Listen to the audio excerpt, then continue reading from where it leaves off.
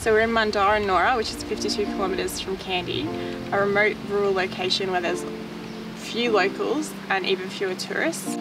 Yesterday we were lucky enough to see a religious ceremony being performed on the street, which was beautiful.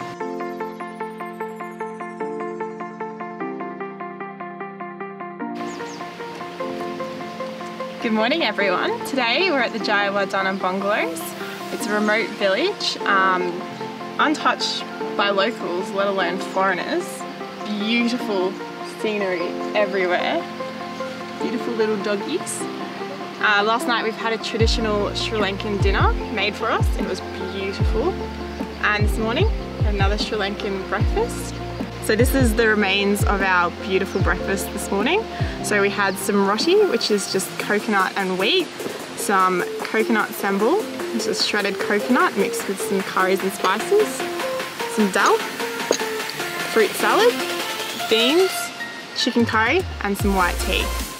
We can explore the hundreds and hundreds of waterfalls that are nearby, untouched beautiful nature, and play with these beautiful boys. So this is the Alamura waterfall. So we have the entire waterfall to ourselves, and it's just one of the many hundreds of waterfalls that are hidden in this region. So Sri Lanka is one of the largest producers of tea, and today we're at one of the world's biggest tea plantations in Sri Lanka.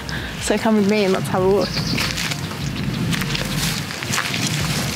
Also, have a look at this view.